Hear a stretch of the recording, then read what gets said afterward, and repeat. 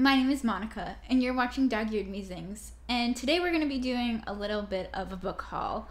Now, usually I'm in my apartment living a pretty quiet life in the Midwest, but this year I actually went on a pretty big trip to visit family in New York.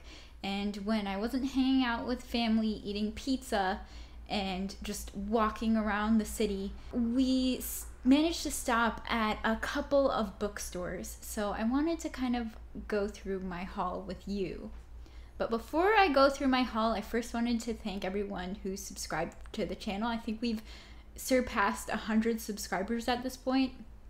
I'm sure after I say that, we're gonna lose like all of them.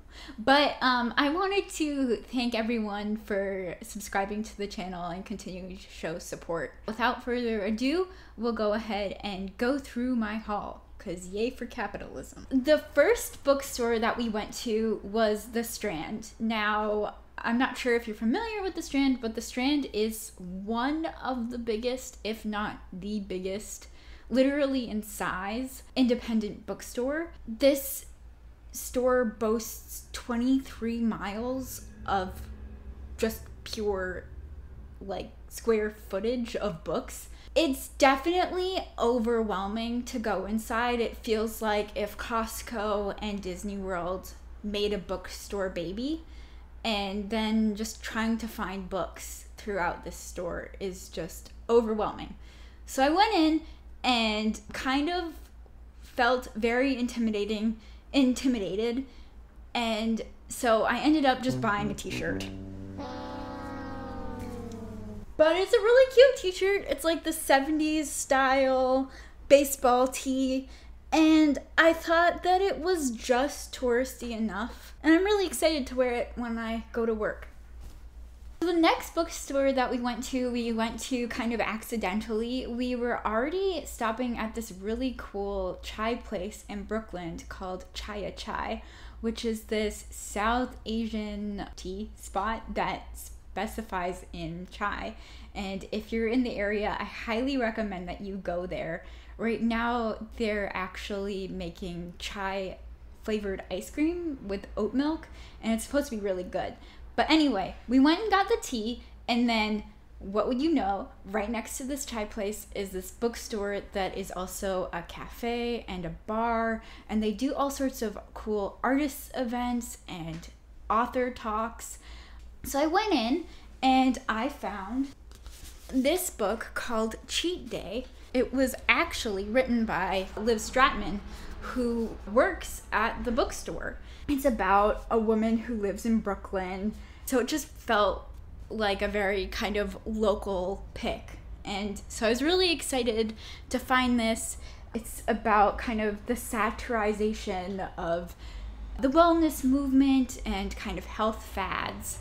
This young woman's grappling with her own self-identity and stagnations within her life, her career, and her relationship. The final bookstore that we went to is a bookstore that's been getting a lot of hype. It's a new or relatively new bookstore located in Chinatown. It's called You and Me, and it is kind of this groundbreaking bookstore. I believe it's the first female-owned Asian bookstore, and so I had to go and check it out. And this store is amazing. It's very small, and the material in there is very highly curated. The people who work behind the counter are insanely nice and will offer you so many recommendations if you don't know what to start or what books to pick out. And they also have a bunch of really fun treats behind the counter if you're coming in and feeling a little hungry. I managed to snag 3 books while I was there. The first book was another kind of local pick. Is the book Spellbound, and it's written by Bishak Som. Som is a graphic designer who lives in New York, in Brooklyn. And so I thought that this was another really fun kind of local choice.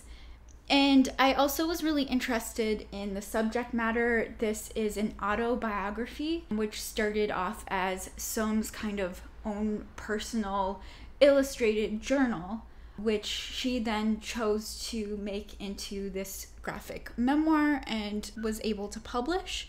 This is a really, from what I've heard, this is a really inspiring and kind of in-depth personal kind of recollection of Soames grappling with her own gender identity as a trans woman and kind of her life in New York and her artistic journey becoming a graphic novelist professionally. Another book that I had to pick up based on a couple of people's recommendations is Uma's Table. From what I've heard about this book is Yoon Sik-hong wrote this. It's a tale about a family and how food kind of brings up memories. And if you know me and if you've watched any of the videos on my channel, then you know how much food and memories and identity are huge themes that I love reading about. So when I saw this at the bookstore, I knew that I had to pick it up, and I'm really excited to get through it. And I hope that there are some recipes in here because I would love to test them out in future videos. All right, the last book that I'm hauling is Born Confused by Tanuja Desai Hider. I was so excited when I found this on the bookshelf because when this book came out, I think it was like early aughts.